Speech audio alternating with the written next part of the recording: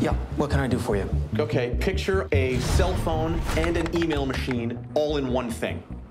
There is a free wireless internet signal all across North America, and nobody has figured out how to use it. It's like the Force. Sorry, have you seen Star Wars? No.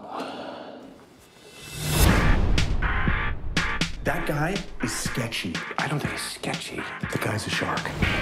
I know how to market it, and I know who we can sell it to. But I want 50% of the company, and I've got to be CEO. I don't know who you think you are, but deal. Are you joking?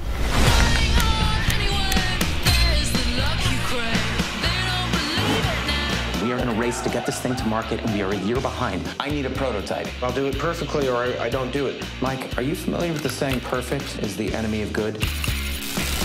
Well, good enough is the enemy of humanity. What do you call it? It's called a BLACKBERRY. Huh. Try typing with your thumbs.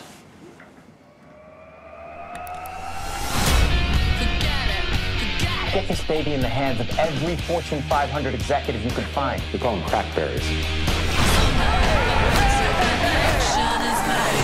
Should Doug come with us, or? No.